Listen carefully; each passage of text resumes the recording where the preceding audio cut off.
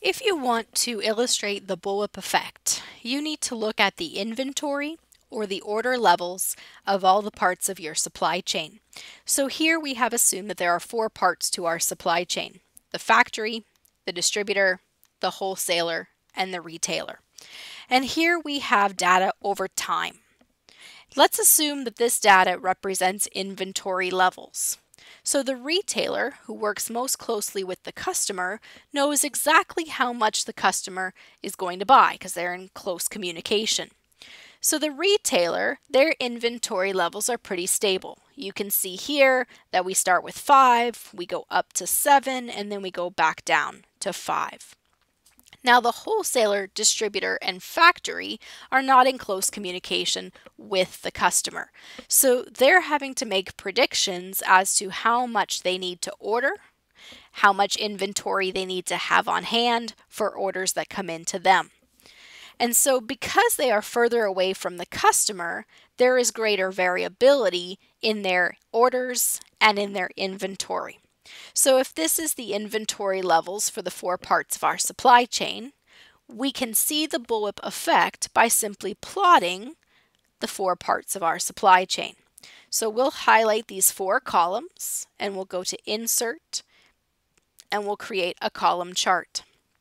On the column chart, you can see that on the horizontal we have time. So here we have it in weeks. And the gold represents the retailer. So notice it's fairly stable. It goes from 5 to 7 and back down to 5. The bullwhip effect is illustrated by the fact that the wholesaler starts to increase their inventory levels in anticipation of higher orders, which means the distributor is now increasing their inventory levels, and then the factory starts increasing their inventory levels. So we see this kind of ripple effect. This is the bullwhip effect.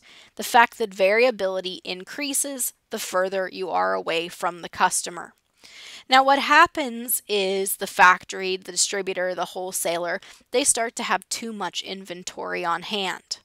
The orders that are coming in to them don't match the amount of inventory they have. They just have too much inventory. So when they place future orders, they're going to ask for less, and so their inventory levels are going to start to fall.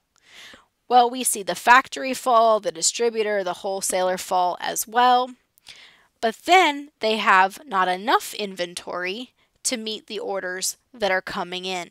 And so they start to see back orders, not have enough, and then they start to place greater orders and increase their inventory levels. So we see this great variability in the amount of inventory and the amount of orders that they have on hand. The further away you are from the customer, the more variability that exists. The bullwhip effect can be illustrated with these vertical columns.